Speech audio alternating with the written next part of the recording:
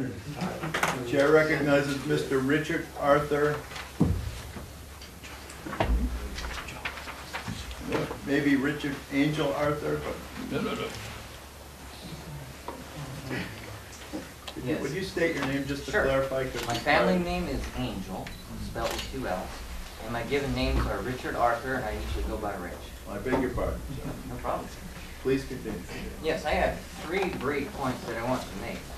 One, Judge Lynn pointed out that if jurors are suspected at the voir dire to have an agenda or who will judge the law as well as the facts and controversy, they will be dismissed. To me, that's an act of stacking the jury against the defendant by refusing jurors who actually think. But I want to point out that this is a good way to make liars out of jurors who want to be on the jury and do the right thing. I'm one of them. If I'm ever in voir dire, I can tell you straight up that I will lie if necessary. If I am asked, will you judge the law, will you follow instructions, I will lie if necessary to get on that jury. Just as I would lie, if necessary, to protect Jews in my attic if the Gestapo came knocking on the door. Or say if somebody came knocking on my door looking for runaway slaves and I happen to be part of the Underground Railroad. Second point. I've heard it said from time to time that with jury nullification we would have utter chaos. I would like to point out that we have utter chaos. This country, supposedly a free country, you don't hear that very much anymore, but it's supposedly a free country. We have more people in prison than any other country in the world. That's both per capita and in sheer numbers. And the reason for which we have so many people in prison is because we are not a free country. It's because we have more laws. We have tens of millions of laws on the book. Very, very few of them having anything to do with protecting the life, liberty, and property of individuals.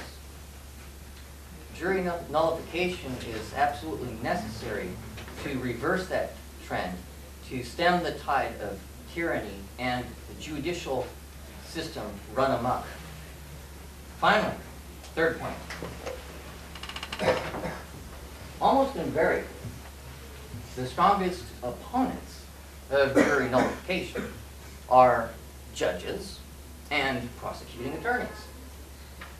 Isn't it time that this country were run by the people and the principles of liberty and justice for all, rather than judges and prosecuting attorneys who are defending their profession?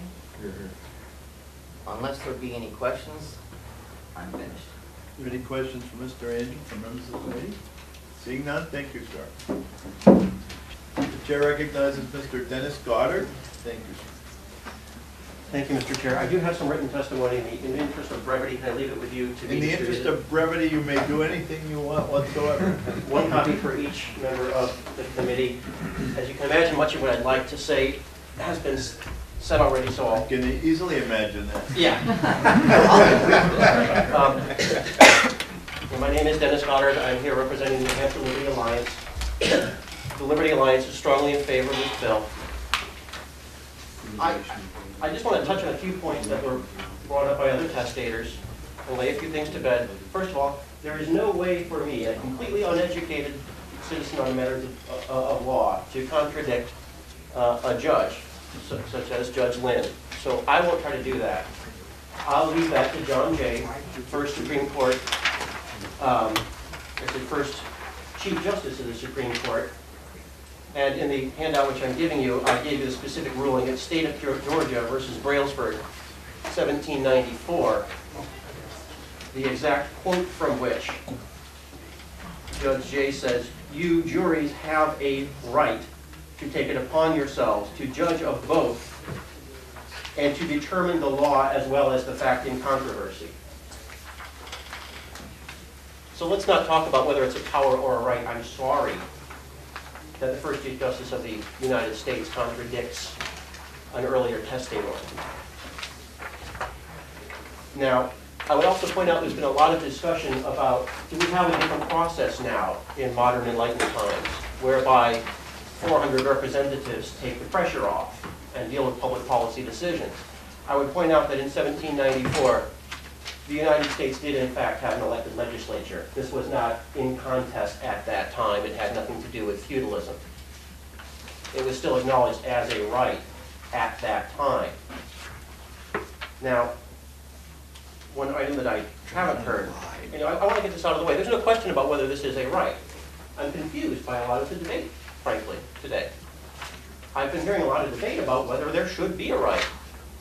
Please understand that, at least according to the Supreme Court of the United States, that's not up for grabs. That's not up for discussion. There's nothing this legislature can do about that. The only question that we have, and the only bill that's before you, is about whether the jury should be informed of that right. That's the only question, really, that we've got to discuss.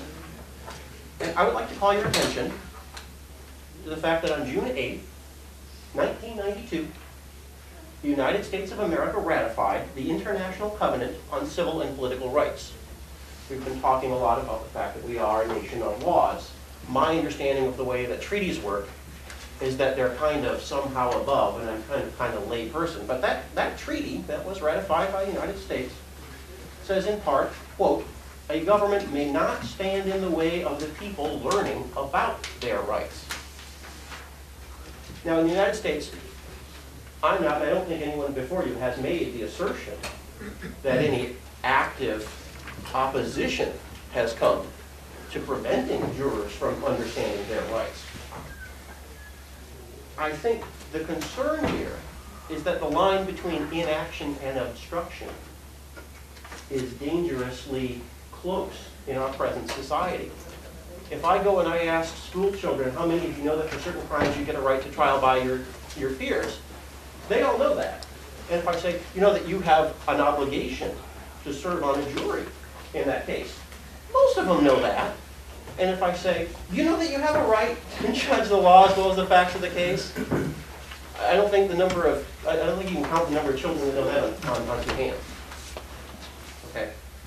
Imagine if this was some other right that we know of as a right, say free speech or free assembly, that we simply just never bothered to instruct our children about for generation after generation until no one knew.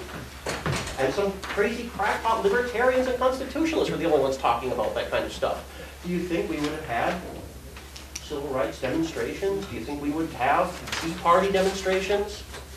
Do you think it would be a bad thing if those things went away? Well, maybe it would be. But those demonstrations are the process by which our society avoids the kinds of not peaceful demonstrations we see in other societies populated by human beings no different than you or I, who I venture differ only in the structure of their government. So my last point, I'll leave you alone. There's a reason that there's so much emotion here over what you think is a pretty arcane piece of legislative trivia. The reason is there's a sense of hypocrisy and duplicity. That we can have an edifice of law constructed on the notion of rights and say those are rights, and at the same time make no effort to instruct and educate the people of those rights. That's why these people are taking time out of their lives. That's why I got to explain to my boss where I've been all day. This is my thesis. I think most of us here, to testify fairly still, feel strongly that neglecting to educate people about their rights, or it is in fact acting to disparage them of their rights. And the emotion comes about because we feel this leads to a government that has lost the moral authority to govern. Thank you. Thank you. Are there any questions for Mr. Goddard from members of the committee? Seeing none, thank you, sir. The chair recognizes Mr. John Barnes. Thank you.